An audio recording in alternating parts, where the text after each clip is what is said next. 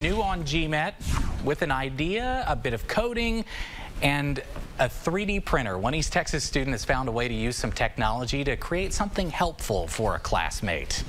GMET's Andrea Valdez is with us this morning. Now, you sat down with the pair on how coding from the computer became the real thing. How are students using it today? Well, Lane, students at Quitman High School are putting the school's 3D printer technology to good use, and they're creating tools that make activities like marching band a lot more accessible for people.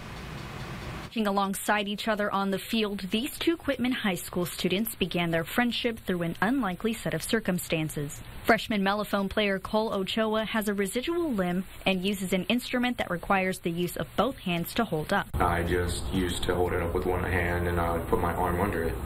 So I figured I was just going to play the mellophone the same way until my band director and Nehemiah came up with an idea. An idea that director of bands Michael Barron and other teachers on campus collaborated with to make marching easier for his student. For us to be able to put that whole system together and being able to have the resources that Quitman provides, just the access to everything, and just knowing that I'm part of a school district that helps, it's just wonderful. With the use of the school's 3D printer, junior clarinet player Nehemiah Faulkner originally used the technology in his engineering class to create toys for his teachers in the district. Most of the time when I 3D print stuff, it's kind of just place things, just put decorations and stuff.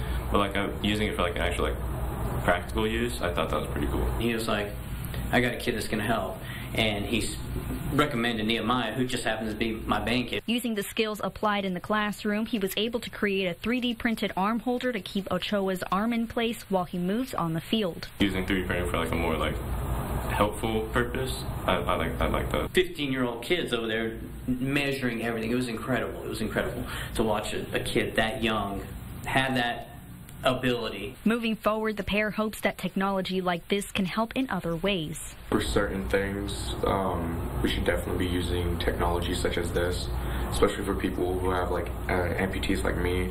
There's so much different things you can make with a 3D printer. Now, throughout the school year, Nehemiah plans to continue doing projects like this to help others who may need them. Lane, back to you. Really, really cool project. Amazing that high schoolers are doing this. Thanks for sharing that with us, Andrea.